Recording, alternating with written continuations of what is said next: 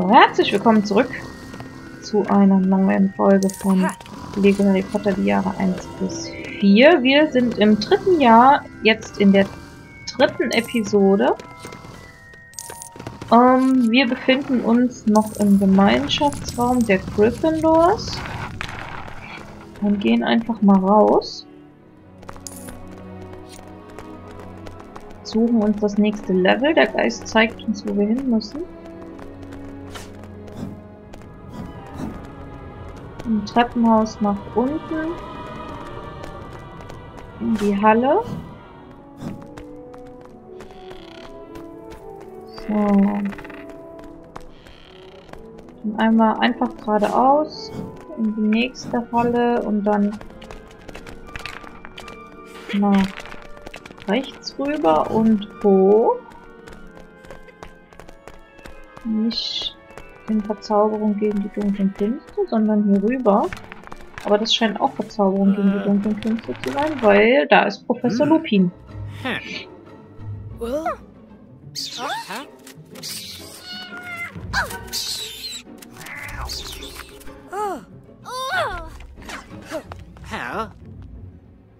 Und Professor Lupin zeigt jetzt Harry hoffentlich den Zauber mit den Kisten. Den Ridiculus. Ja. Wovor Harry am meisten Angst hat, ist wohl ein Dementor. Das heißt, den Dementor-Zauber können wir. Oder lernen wir jetzt. Wir haben den schon im Auswahlmenü. Das heißt, wir müssen jetzt einfach mal so eine Kiste aufschießen. Dann kommt so ein Dementor raus und wir wenden den neuen Zauber an und machen ihn platt.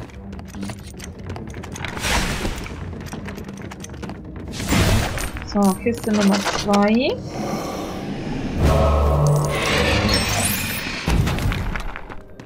So. Damit haben wir jetzt schon 2 Dementoren von 5. So, dann war hier noch eine Kiste. Dann müssen wir jetzt erstmal den Wichtel wegmachen. Einen nach da zu schießen. So, dann kommt die Kiste runter.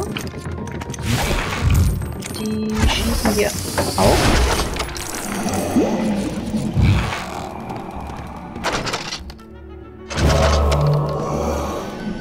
So.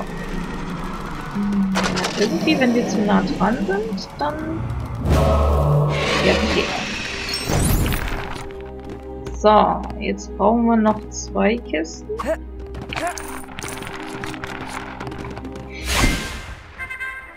Jetzt haben wir das Grammophon angeschossen. Das macht mir ein bisschen Musik und ein Geld.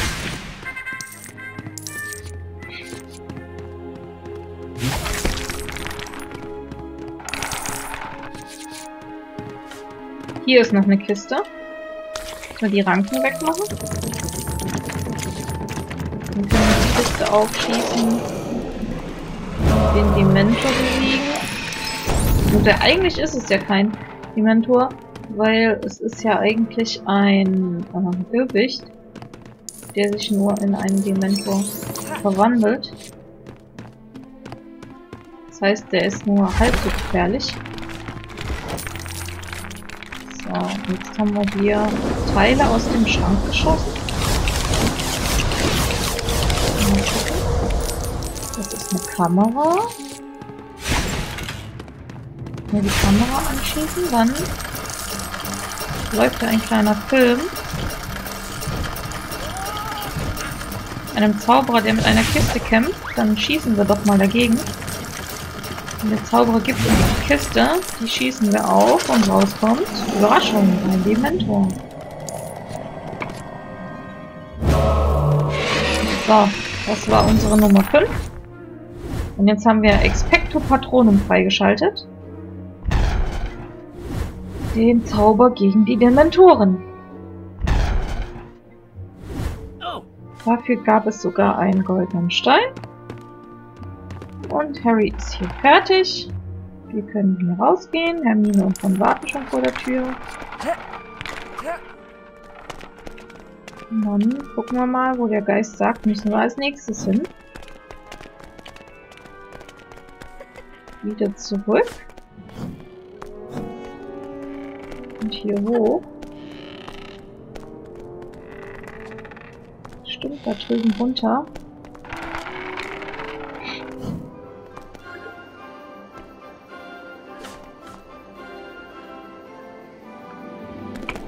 So.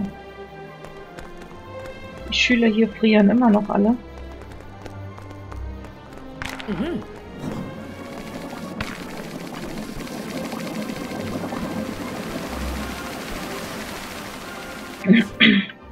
Jetzt geht's wieder auf die Ländereien. Da waren ja eben schon Dementoren. Jetzt können wir die endlich besiegen.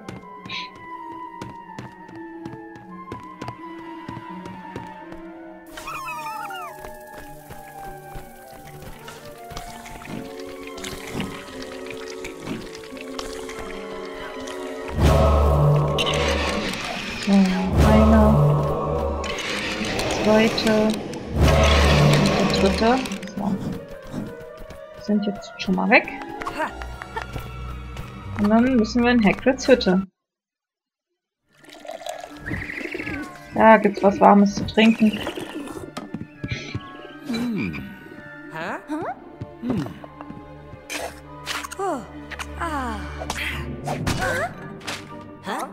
Aha. Da hat sich Rons kleine Ratte versteckt. Bei Hagrid. Ach ja, Seidenschnabel soll ja hingerichtet werden, weil er Draco angefallen hat. Und jetzt kommt der Dumbledore mit dem Zaubereiminister und dem Henker.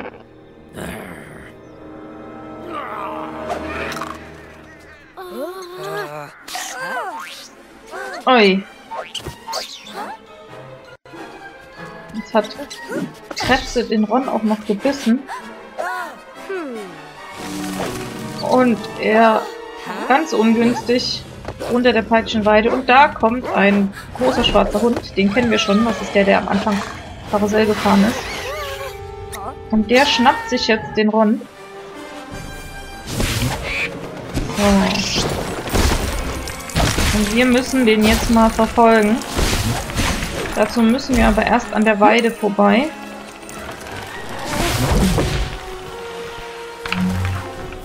Nein! Ihr müsst da rein. So.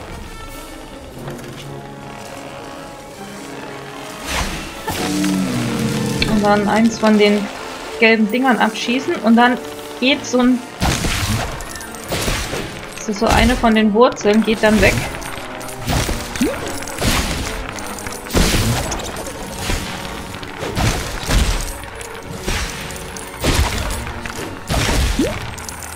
So, während die Weide hier ein bisschen rumtobt. Wir noch ein paar Blümchen kaputt machen.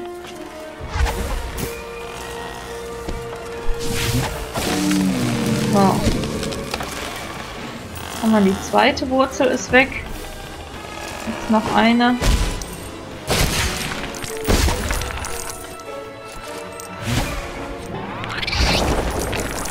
Ja, ein Maulwurf, den konnten wir auch noch wegschießen. Nicht nur Blumen, die man da wegschießen kann.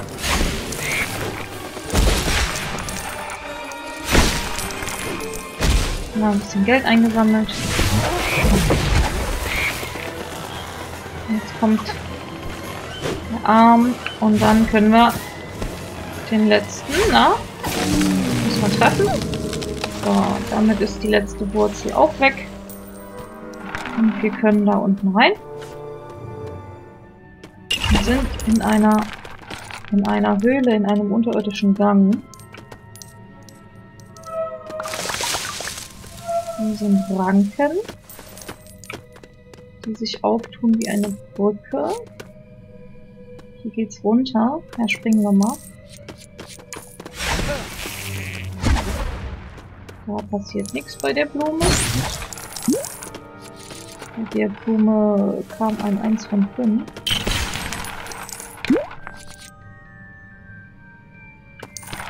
So, und nun.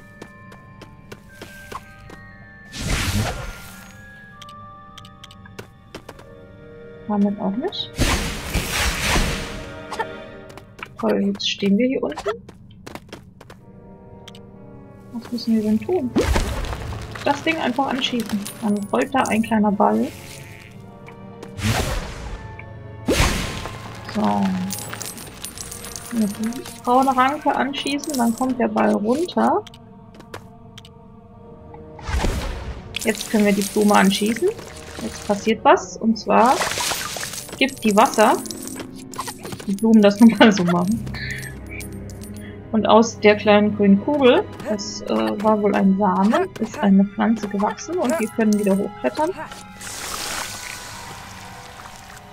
Und können weitergehen.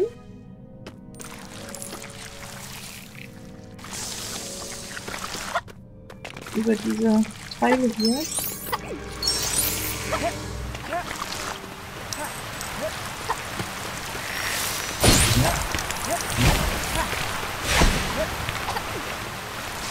Nach oben. Und hier müssen die diese zwei Kügelchen runterschießen. Und dann können wir die mit Wingardium da in diese kleinen Fontänen reinpacken. Die Kügelchen haben die Fontänen gestoppt. Die sind kaputt gegangen und dadurch haben wir jetzt hier die... Ach, wir haben aber was vergessen, ne? Wir kommen ja jetzt hier gar nicht durch. Wir hätten noch die Gewichte von den kleinen Ranken nehmen müssen. Jetzt müssen wir nochmal zurück. Hier war auf jeden Fall noch eins.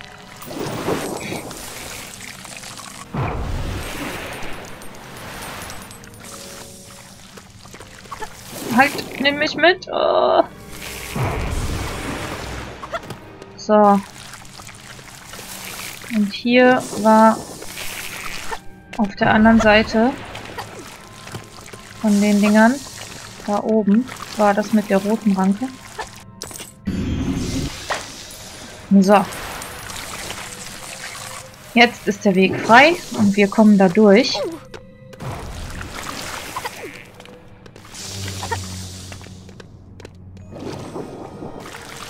Dann nochmal den Weg zurück.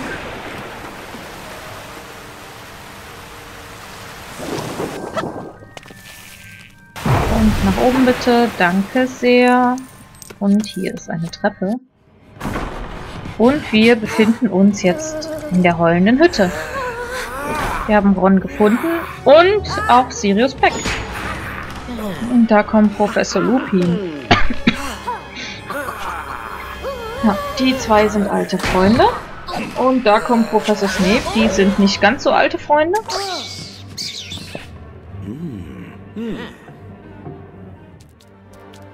Zumindest kennen sie sich schon länger, aber Freunde sind sie keine. So, jetzt müssen wir aber die Ratte fangen.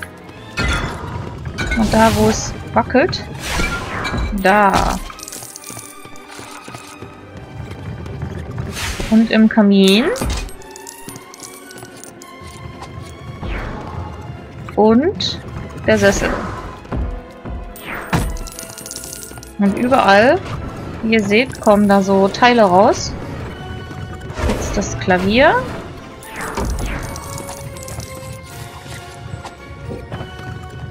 Und die Couch. Und die Kommode. Und jetzt haben wir alle Teile zusammen und können die zusammenbauen.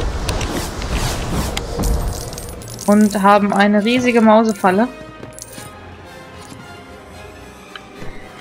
Und dann hoffen wir mal. Natürlich lockt das eine Ratte an. Und siehe da, es ist keine Ratte, es ist Peter Pettigrew. Was man auch schon erkennen konnte an den Zähnen.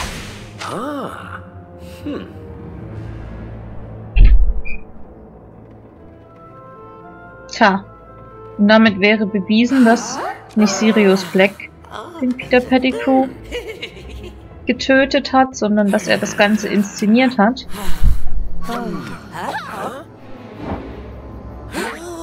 Oh je.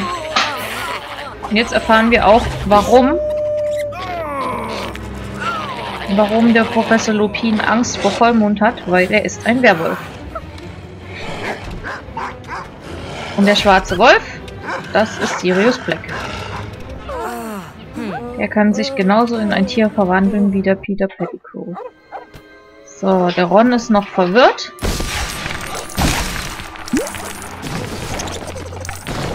Und wir machen dann einfach mit Hermine und Harry weiter.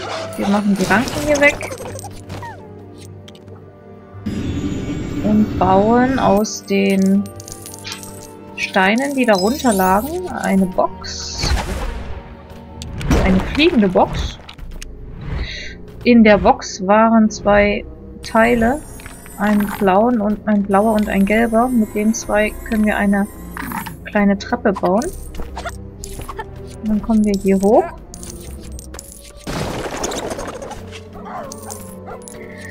Hier haben wir dunkle Magie. Und da brauchen wir jemand Starkes.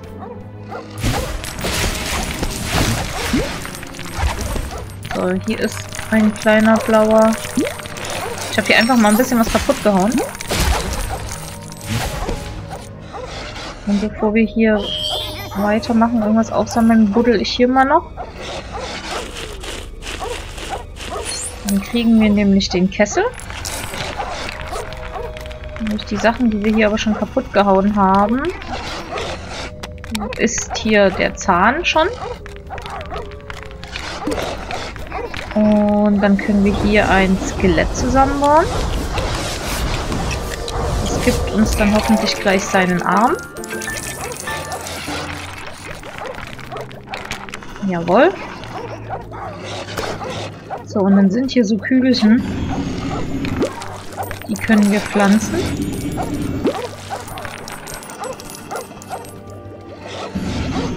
Drei Stück. Und bei der letzten kommt dann natürlich die Blüte. Jetzt haben wir den Trank, um stark zu werden. Und können hier ziehen. An der Kette. Und gehen diese Dinger hier hoch. Ich glaube, da muss ich mit Hermine hoch, weil ich sehe da kleine Pfötchen leuchten. Dann müssen wir... Ja, Hermine. Einmal hoch, bitte. So, jetzt mit der Katze. Und einen Graben. Schon kommen die kleinen Kobolde. Oh, und wir haben den wahren Zauberer. Die kleinen Kobolde haben uns hier eine Leiter hingemacht. Nehmen wir mal mit Harry mit. Eine Leiter. Und da kommen Spinnen.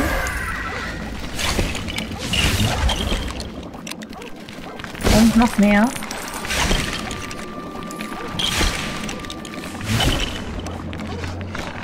So, war es das jetzt? Und dadurch... Ah, jetzt wurden hier Teile, die wir zusammenbauen können, zu einem Pilz. Und auf dem Pilz können wir dann springen. Auf den Abschnitt. Und es geht weiter mit Sirius und Remus. Da wurde der Werwolf von einem anderen Wolf abgelenkt.